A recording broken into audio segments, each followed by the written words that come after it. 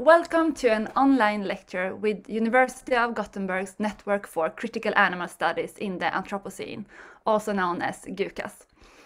We are a cross-disciplinary network for critical animal studies, animal rights and sustainability, and we aim to create a platform for knowledge production, exchange and collaboration, where people from different parts of university, from social movements and civil society can come together.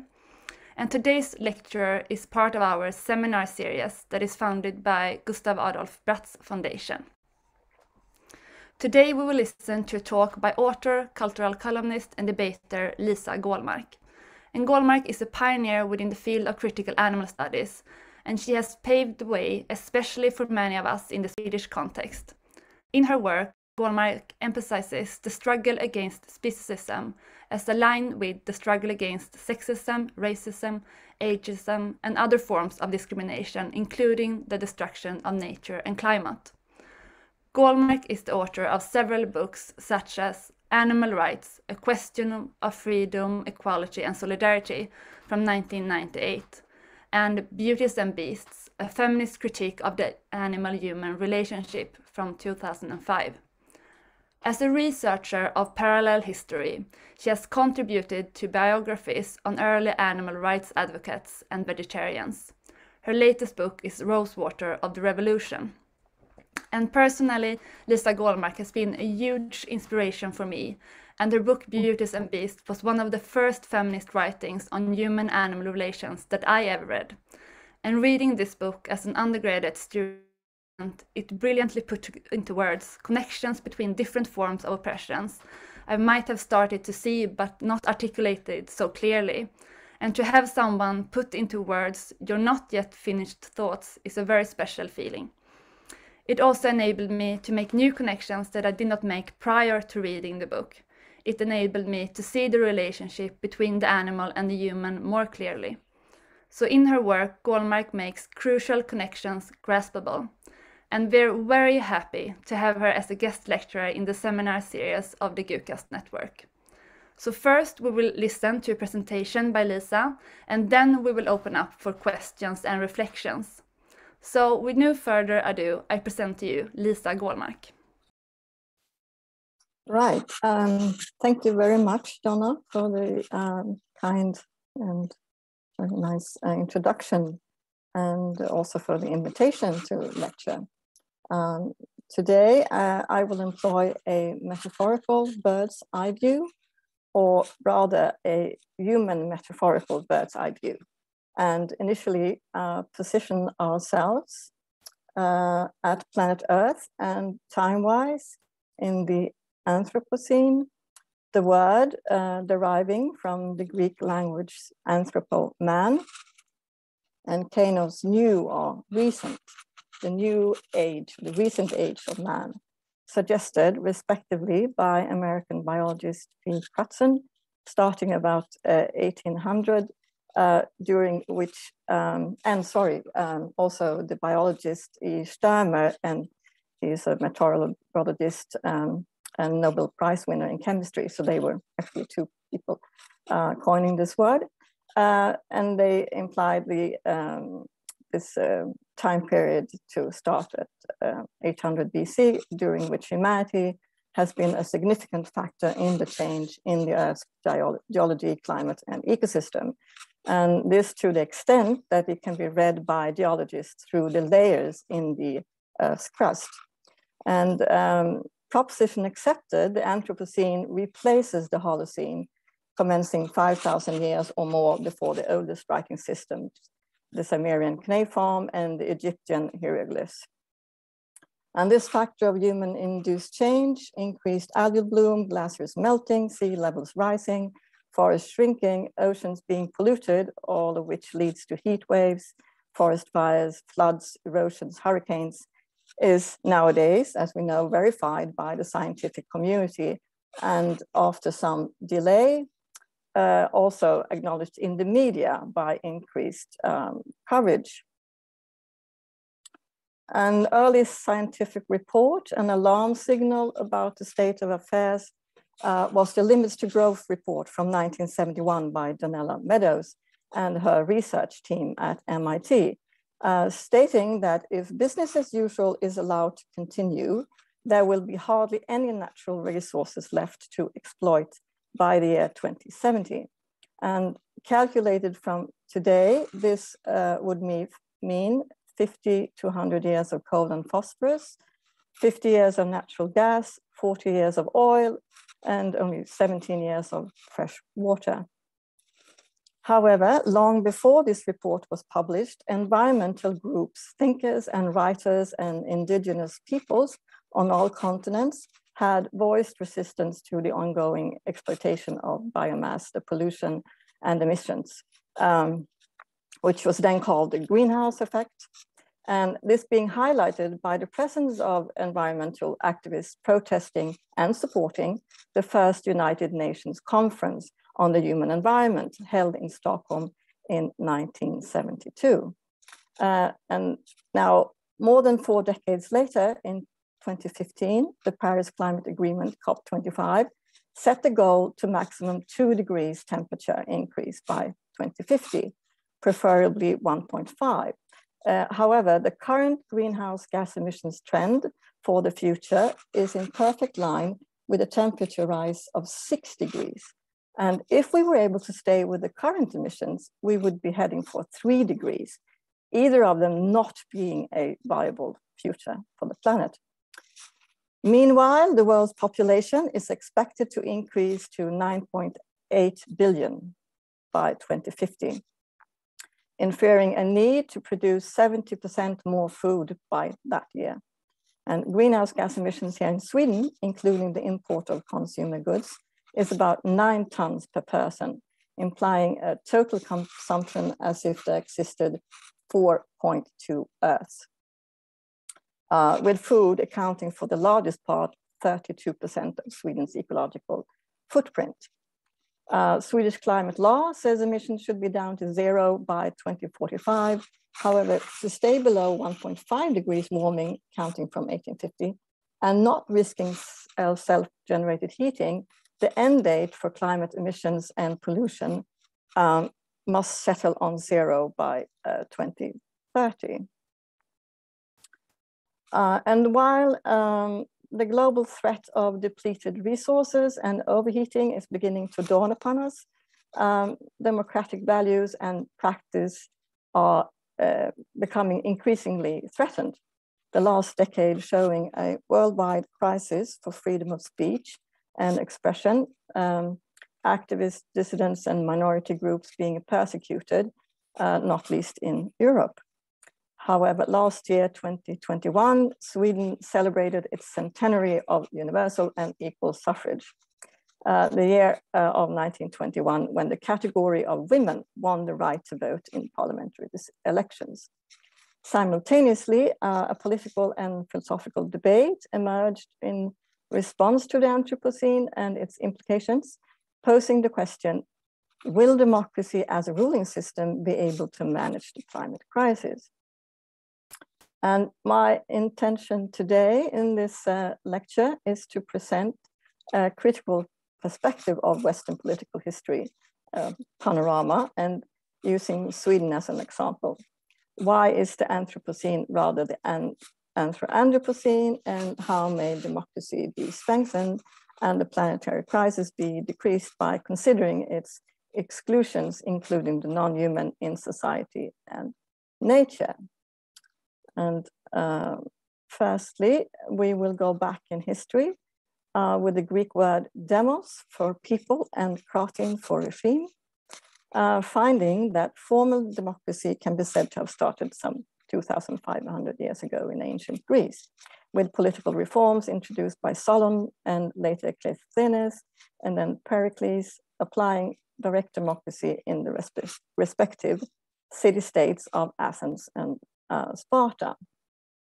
However, the practice of democracy can be said to have existed long before the Greek reforms and at various places globally, for instance, in prehistorical indigenous communities in Polynesia, where the people sustaining themselves mainly on plant-based diets, not having to use weapons and hunt animals like many other communities, shared all the burdens, including the babysitting.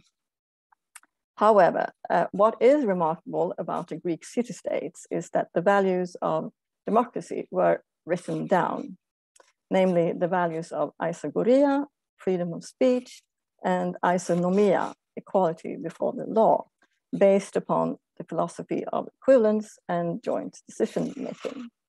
And the literary aspect of the Greek introduction of equality is an advantage in history, as we usually read the documents, and it gives us a clue as to which extent these states practiced democracy. Who consisted of the demos, the people, the citizens who held the right to vote in the city square, the agora, in ancient Athens and Sparta, who were afforded with the means to be educated, reflect, read, and write? Well, the prerequisites for attaining citizenship were as follows. You had to be a local, born there in the center. You had to be categorized as a male with an exterior and mental capacity that did not diverge from the men who already were citizens. You had to be an adult, and you had to be a free man, not a slave. You had to own land and thus be in possession of resources. So if you instead were categorized as a woman, or not categorized as a man, or if you were categorized as an immigrant or a slave or a worker without land or resources, or if you were in Athens under 20 years old and in Sparta under 30 years old, you were not a citizen with the right to speak and vote at the Agora Square. And this implies that about 30% of the population were ascribed citizenship, with 1% exerting the most influence. And the limited representation in Athens and Sparta mirrors the fact that both city-states were slave societies. And this kind of democracy, with its combination of slavery and circumscribed equality, lasted 200 years, and it would take Europe a long time to again question in large-scale action the criteria of citizenship and also feudalism, oligarchy, and monarchy. And it was not before the end of the 18th century that the American Revolution, followed by the French Revolution, put forward that all men are created equal. Tous les hommes sont égaux, liberté, égalité, fraternité. However, the interpretation of this moral truth comprised the implicit notion that from antiquity, that the human referred to is a male being. And this is a perception of humanity that was daringly disclosed by the revolutionary proto-feminist and anti-slavery playwright Olympe de Gouges in her Declaration of the Rights of Women from 1791. However, concerning other issues, the French Revolution proved to be magnificently radical. For instance, feudalism was eradicated, the masculinity criterion to citizenship was extended beyond wealth, Jewish men were accepted as active citizens, the slave trade and slavery were abolished, and the law against sodomy was abolished, and there were even marginal discussions about animal liberation. Lamentably, people in the women's category, half of humanity, half of the people, continued to be excluded and were eventually even barred from politics, not allowed to form associations, and not allowed to speak in political forums. And hardly surprising then, in just a few years, the Republic derailed and was overthrown by the dictator Napoleon, who quickly erased the radical reforms of the French Revolution. So in the late 1880s, many groups in Western societies, together making up the majority of the people, were becoming aware that they were not included in decision-making and did not have a voice that counted. And this popular propaganda image created in that time was widely disseminated in Europe and other parts of the world, and can be seen as summarizing a critique of how society at the time and on the whole was structured, and how societies asymmetrical order contradicts the fact that we are all essentially and naturally of the same worth. And people are born equal, but live in classes of inequality and are formally and informally discriminated against. Hence, at the height of the Industrial Revolution during late 19th century and also in the 20th century, we see more and more organized and educated protests and uprisings against the resource concentration of the few. And I will return to this image later in the lecture. However, we may think for a bit about which groups are missing in this revealing but simplified drawing. Are people on the different planes equal? And which groups and dimensions are missing?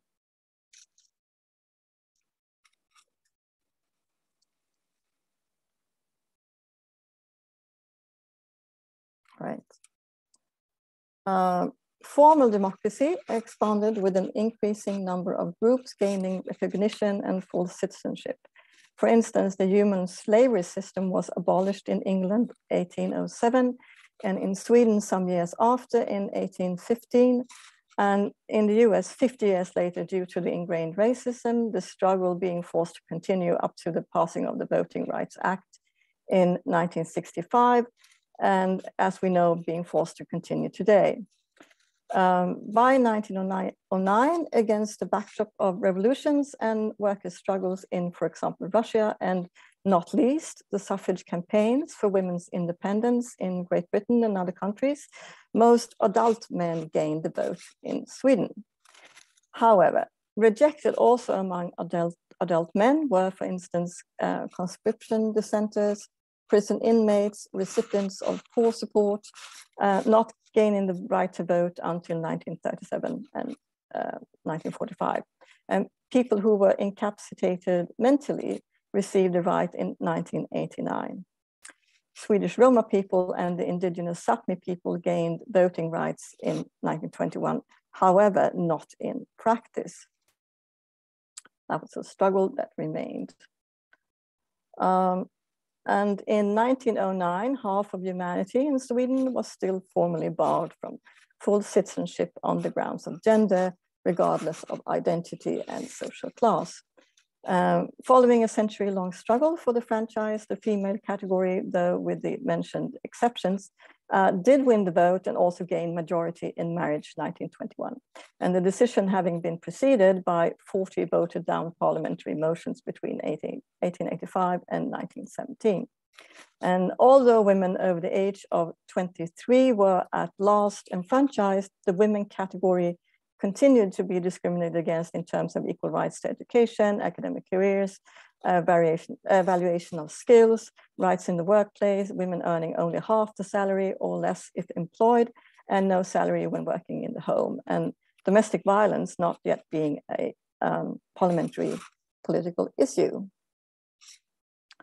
So, when the majority in the categories of adult men and adult women had won equal suffrage rights, political democracy as a state ruling system in Sweden was perceived to be in the dock.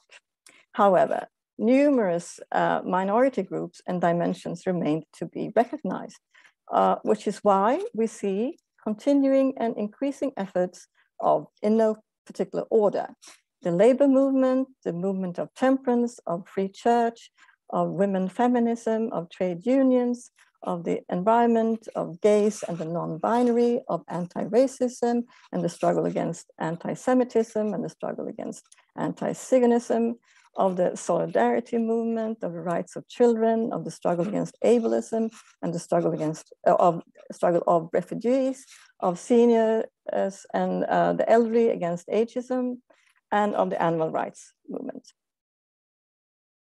And the struggle of social movements aims to press for political and economic action to expand and deepen democratic values and processes, incorporating groups and dimensions that are not yet or not fully considered in decision-making. Activists all over the world, historically and today, are, however, subjected to repressive measures, such as smear campaigns and the risk of being vilified and harassed. According to the statistics of Global Witness and Amnesty International, 300 human rights defenders were murdered in such persecutions in 2019. And violence against environmentalists has increased, showing an average of 3 to 4 activists murdered each week, which is 4 times more than 20 years ago. And nearly half of these activists belong to indigenous peoples living in areas stricken by environmental degradation. So after a long struggle, social movements may receive support from opinion and state, whereby democratic development is created. And laws and regulations may come about as a result of the awareness building of social movements. And when this happens, laws contribute to change. And the Swedish Discrimination Act aims to counteract discrimination and promote equal rights and opportunities. Quote, regardless of gender identity or expression, ethnicity, religion or other beliefs, disability, sexual orientation or age, end quote. However, we must note that in this law and in the Convention on the Rights of Children, economic situation is missing. However, this dimension is somewhat included in the Convention of the European Union, stating, quote, any discrimination based on any grounds such as sex, race, color, ethnic or social origin, right? Genetic features, language, religion or belief, political or any other opinion, membership of a national minority, property, birth, disability, age, or sexual orientation shall be prohibited, end quote. Other groups which remain to be included are, for instance, future generations, and a group and dimension almost always overlooked. And here we get to the heart of the matter of this lecture, namely non-humans. And here we see the widely spread popular image from the late 19th century that we saw before, now with a modern touch, and including non-humans found on the most subordinated plane, present as a large number of what used to be called beasts of burden, but in actuality was and is animal slaves in human society. Entirely alienated with small possibilities to escape, deployed historically, toiling in mills, breweries, coal mines, on the fields, in the forests, as means of transport in the countryside and in the cities, and today primarily as bodies to be slaughtered in the large-scale production and consumption of foodstuffs. Indeed, hierarchical oppression is visible in the laws throughout history in Europe, from antiquity to the 20th century. The formal family system reflecting society and vice versa, with the husband, regardless of other identity, standing as the legal head of the family and the wife as an underling without equal rights. And whomever defies the lawful master in the family, well then legal domestic social violence threatens. And in this historical family scheme, the performance of oppression and killing of the farm animals constituted an implicit warning, demonstrating what may follow also for the other subordinated. And the meat from animals presented at the dinner table comprised the real result and the symbol of this hierarchy, functioning also as a tasty bribe for the order, telling family members to eat and comply. Thus, we may discern a behavioral ideal. Since human and active citizens in Western political history has been the same as man, and man historically was associated with killing or commanding to kill, beginning in the obtaining of dead flesh as food in hunting and in slaughter. A power model evolved, engaging humans of no power or much less power, making them perform the actual warfare and enslavement. regarding animals to producing, breeding, transporting, slaughtering, preparing, cooking, serving. And in this way, a food ideal was created where protein from killed non-humans is conceived to be the full-fledged food for the full-fledged human, the ideal way to sustain the ideal human being. And in this societal scheme, the most oppressed beings are the non-humans, making up the material base for the social order. So from master in the home and master in the state to mass production, the human-non-human relationship in general has remained characterized by the abuse of power, today of a magnitude never before seen in human history. And the system involves confinement from birth, rape, the standard term in the industry being the rape rack, the deprivation of offspring, and premature death. That is, beings with body and brain, mental life, are perceived to be substances or entities with feelings of no significance, who may become things for consumption. And this relationship and its fierce character is yet to be recognized in the political debate, despite the fact that historically, cruelty to animals was a pressing issue already in the early abolitionist movement, and especially the women's movement. When full citizenship and rights were withheld from people in the category of women in Europe and the US, women were welcomed in the animal rights or animal protection movements as leaders and on steering committees, educating other women in democratic processes and public speaking to win the suffrage and make laws against, for instance, domestic abuse. And in fact, it was common for both the law-abiding suffragists and the law-breaking suffragettes, including the civil disobedience flank, to be vegetarians and aware of the oppression of animals in society and within the family. Yes, the humanity's general relationship with non-humans and its character of violence is seldom criticized. Oftentimes, non-human relationships are not recognized at all. And this, although nature constitutes humanity's living conditions, the way we obtain oxygen, fresh water, farmed food, the trees, the ground, the water, the animals fertilizing, pollinating, loosening the soil, were and are the very prerequisite for human and non-human existence. And ignorance about these basic facts is, I would say, surprisingly often a significant reason as to why the relationship to the non-human is still generally ignored, even in today's democracies.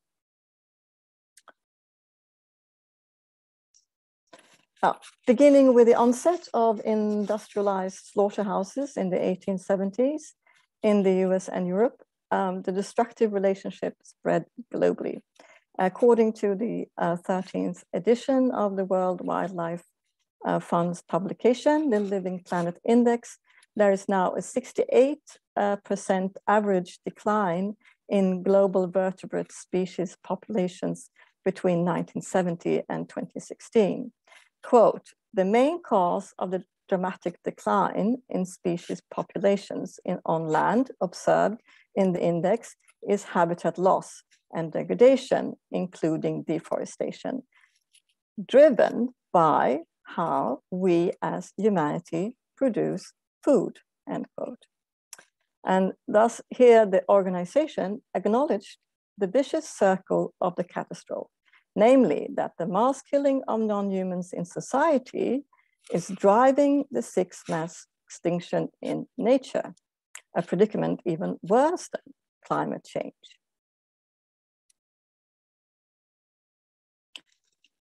Yes, the consequences of the relationship are today being examined in the scientific community at last, which is an immensely positive development and a concrete result of the struggles of social movements. Significant investigations beginning in 1992 with the World Watch Institute report, followed in 2006 by the FAO report, Livestock's Long Shadow, followed by the environmental program of the UN, in June 2010, stating that the two most important problems the world faces are the usage of fossil fuels, as we all know, and agriculture's focus on animal production, followed by the study published in Nature in October 2018, calling for the Western countries to reduce meat consumption by 90% and poultry and milk by 60%, replacing it with pulses and beans to keep the food system within environmental limits. And not least, a study from the University of Oxford in 2018 showing that meat and dairy products take up 83% of the world's farmland, but provide only 18% of calories and 37% of proteins. And the study found without the production of meat and milk, 75% of the farmland would be set free. And these reports suggest us to remind ourselves of the huge difference in general between animal protein production and plant protein production. And I will run them through as I perceive them. The contribution to animal cruelty, abuse, the mass killing, slaughter of animals, daily working conditions for the workers, having to kill beings on an assembly line, thus risking PTSD, post-traumatic stress disorder, deforestation and fires, land shortage, erosion, air pollution, eutrophication, climate gases, freshwater shortages, reduced biodiversity, zoonosis, pandemics such as the current COVID-19, antibiotic resistance, cancer and multiple health risks, natural disasters, conflicts, destruction of livelihood leading to forced migration, over 80 million people currently being displaced due to climate change and conflicts, deficits and deficits as state and world economies subsidizes environmentally harmful animal agriculture with $470 billion yearly. And overall, one may state that the environmental and economic costs are, to some extent, being acknowledged in the scientific community and by the UN, of course, but that insights and assessments of the social costs are lagging behind. And plant-based protein production would, of course, not solve all problems, yet it would imply liberation from societal, domestic, industrial violence and liberation from the stress of having to repress facts about this violence. Thus, as I see it, the problem is structural.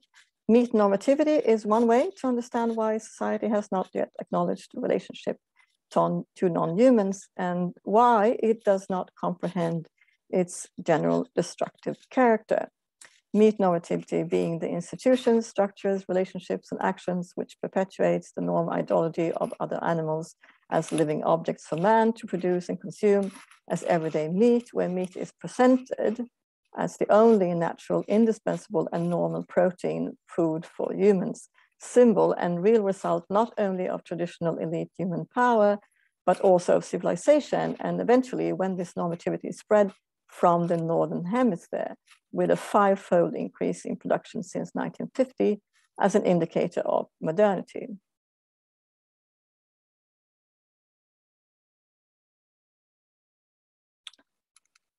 Meat normativity may be interpreted as dialectically linked to anthropocentrism, the notion that everything in the world exists for the benefit of humanity.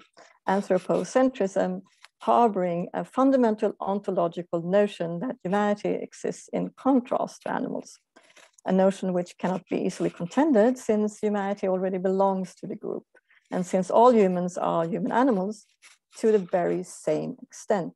In fact, our common denominator is our kinship with animals, humanity being a very special and incommensurable member of metazoa.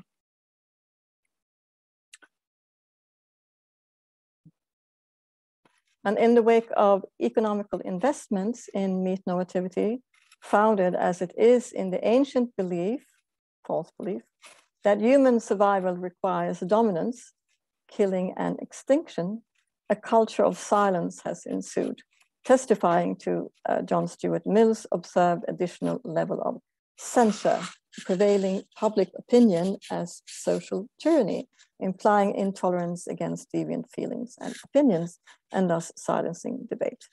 And today, this culture of silence appears as, I would say, fact resistance and denial in relation to meat normativity. And these responses explain why human violence toward non-humans is not yet seen as violence, and why the following basic question is seldom or never posed in research and debate.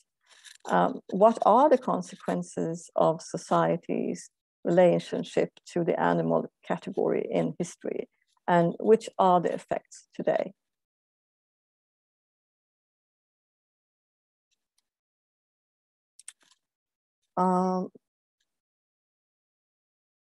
Right. The original image of hierarchy from the 1880s, depicting Western white colonial patriarchal society, I would say, is foremost today of relevance globally. Just as women were not acknowledged as citizens in the early Greek democracies and not as active citizens during the French Revolution, and just as women and other groups were excluded during the 20th century, today there are people groups and dimensions who are involved and affected by democratic decisions, for example, in Sweden, yet are not taken into consideration. Peripheral producers in other societies, workers on other continents, producing consumer goods which exported and imported amounts to, in the case of Sweden, 90% of the country's consumption. Most of the workers who produce these goods belong to the category of women, young and old, women being overrepresented also among workers who get low salaries and no salaries, performing 3/4 of all unpaid work in the world on top of their regular workload, thus having to endure the harshest living conditions. In fact, 1% of humanity, the same percentage and with the same characteristics as in antiquity in the Greek city-states, have more, 1% of humanity, have more than double the wealth of 6.9 billion people, with half the world's population living on $550 a day, according to the statistics of Oxfam in 2020. Indigenous people, 5% of the world population, living in areas which make them protectors of 80% of the world's biodiversity. Migrants and refugees being displaced, seeking livelihood due to environmental damage, nature catastrophes, and ensuing conflicts. Future generations who will have to manage accumulated problems caused by earlier generations, such as ours.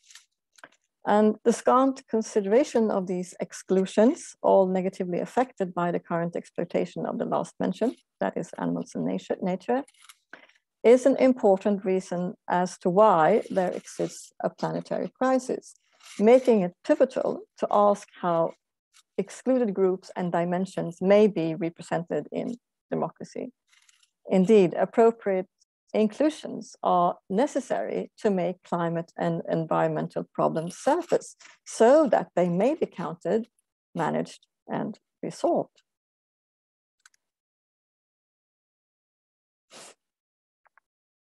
So beginning in Athens and Sparta, and also in the 20th century, a person has had to be categorized as belonging to a certain species, a certain social class, a certain exterior body and mental capacity, and a certain age to be qualified for respect, personhood, citizenship, and/or decision-making. Which is why when we talk of the human or humanity in political history, we are actually not talking about humanity. We are talking about the perception of humanity. That is the specific ideal of the human, the traditional minority in power. Thus, on closer inspection, anthropocentrism is rather anthropocentrism, characterized by the historical power of ideal fulfilling humans from the center.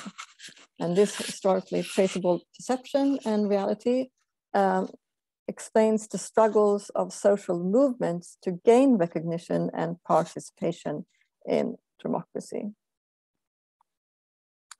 And one philosophical option debated in recent years is posthumanism, reflecting the evolutionary truth that humanity exists as one species among many species on the planet, a member of the greater family of metazoa. However, this fact is often also taken to imply that we are, as a humanity or a member in humanity, in all respects equal with non-humans, and that the stark boundary between humans and non-humans exists only to protect privileges. Such a view disregards that in terms of power, there is no equality between humans and non-humans, as humans in general are endowed with incomparably greater capacity to act creatively and to act destructively. And this general power of humanity is very special and not equal to non-humans, but instead make human societies uniquely responsible in relation to non-humans. Human societies' mismanagement of their own action capacity, that is, I argue, Anthroandropocentrism, has propelled us into the Anthroandropocene. However, luckily, there are more viable options. For instance, the historically overlooked alternative of feminist humanism. That would be endeavoring towards a self-reflective relational examining of one's own behavior and one's society or group's behavior, recognizing positions of power, whomever is affected by one's action, comprehending that nature, as Piotr Kropotkin once pointed out in his book Mutual Aid, nature comprises empathy, altruism, and cooperation, however, unavoidably and tragically contains systematic predation, and that humanity, with its specific station of accountable power, therefore never should deploy nature as if it were a blueprint socially, but instead recognize nature's rich diversity while respectfully managing its laws and limitations.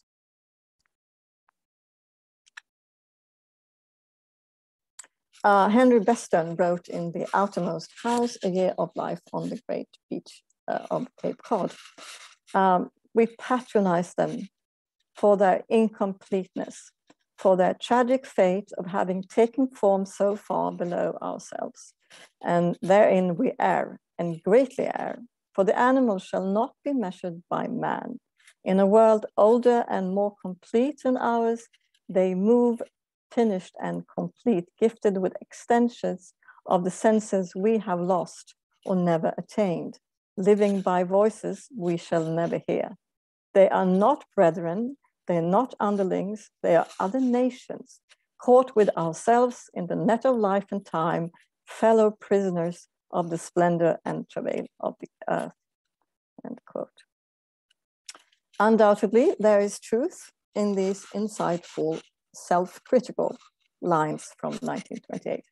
However, considering the situation of today, one must emphasize the mobile character of animal nations, if you will, ranging from, for instance, moose migrations across borders to robins and cranes migrating back and forth between the Nordic countries and North Africa. By facing the facts of the prevailing exploitation of non-humans, observing and measuring the dire consequences, a surprising and wonderful context emerges, namely the possibility that bestowing rights upon non-humans may save humanity from the route to self-destruction. However, for this to happen, the category of animals needs to be recognized in the Constitution, not only as migrating nations, but also as comprising of sentient planetary citizens with interests, living, feeling next of kin, with the right to be protected rather than owned and traded. And such a change would open for the abolition of the trade in animal bodies, enabling the product of animal meat to be acknowledged as the health hazard it has proven to be, so that it could, in like manner to the UK banning of the sale of petrol and diesel cars by 2030, be replaced by safer protein products on the food market. And such reforms may be democratically introduced also in view of the fact that the meat trade is the main source of the current and future pandemics, and in view of the fact that plant-based diets present us with the opportunity to reduce the risk of getting severely ill in COVID-19 with 73%, according to a recent study in British Medical Journal. Furthermore, satisfying the urgent need for respectfully implemented and subsidized reforms in this direction would make it possible to add a since long missing paragraph to the UN Declaration of Human Rights, namely the human right to abstain from killing. And this was inspired by the author Svetlana Alexievich, Nobel laureate in literature 2015. Over the past century, Western society has increased its economic productivity enormously. However, it has not as much increased its sharing capacity and its capacity to protect everybody's chance for survival. And to amend this undervalued dimension of democracy, the sharing of resources, one may inspect the fair share, the ancient Greek art cup, also known as the cup of greed, or the cup of justice, the drink cup attributed to Pythagoras of Samos, who was a vegetarian, by the way, emptying itself by a mirage effect when it is filled above a certain level, causing the contents to run out through a hole in the bottom to a receiver at a lower level, the transfer taking place without a pump due to the hydrostatic pressure that occurs. And yes, this is how one may choose from nature wisely. Likewise, societies and companies and individuals who may find themselves filled up with more than their share may get inspired to share with others, perhaps guided by democratically decided consumption and production emission quotas, and as importantly, government budget costs may start to include biomass usage and emissions, so that the debt to nature, the very content of the cup, becomes visible economically.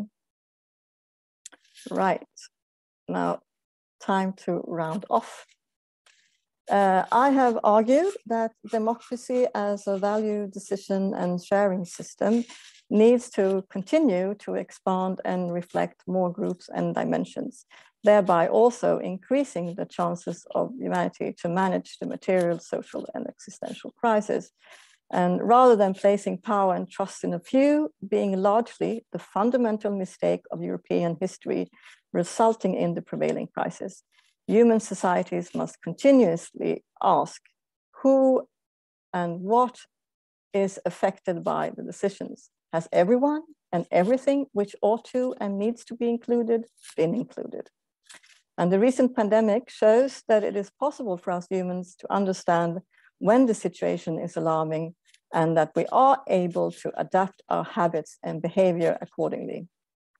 And this experience makes our time in history an excellent moment to put the facts forward and call for a conversion of the non-human relationship in order to safeguard and develop democracy. Thank you ever so much for listening so patiently.